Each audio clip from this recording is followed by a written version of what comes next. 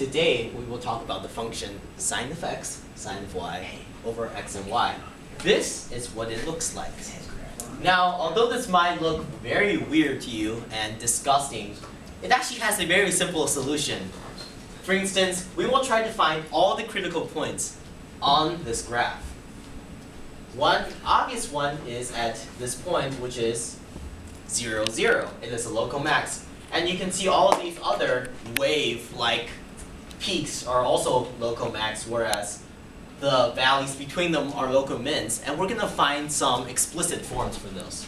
So first, we'll take the partial. I've already done that for you, so you don't have to do that. And you get that. Now, if you distribute, for the first one, you get sine of y cosine of x over xy minus sine of x sine of y over x squared y is equal to 0.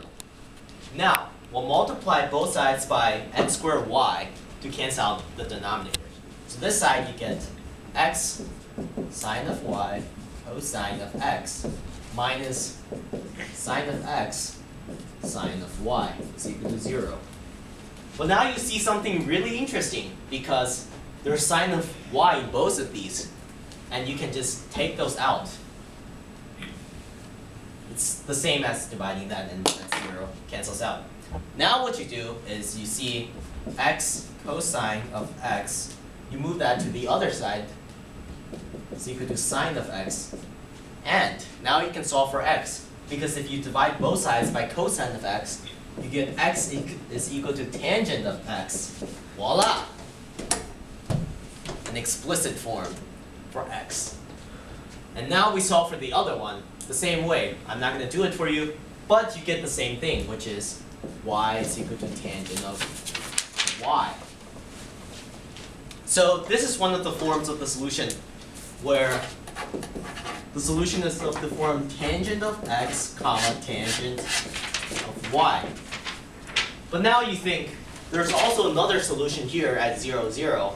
You could find it through this, but since you can see it on the graph, we'll just say it's one of, since at sine of 0 is equal to 0 is one of the, tangent of 0 is equal to 0 is one of the solutions, so 0 comma 0.